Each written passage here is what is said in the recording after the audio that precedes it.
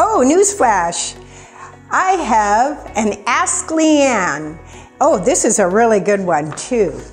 Leanne, how do I protect buyers and sellers from appraisal catastrophes? Well, let me tell you what I do.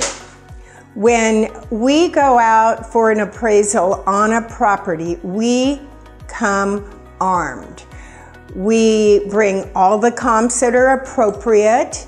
We do CMAs where I adjust the prices, meaning up and down for footage and lot size and fit and finish and location and view, all the different parameters for which I do adjustments.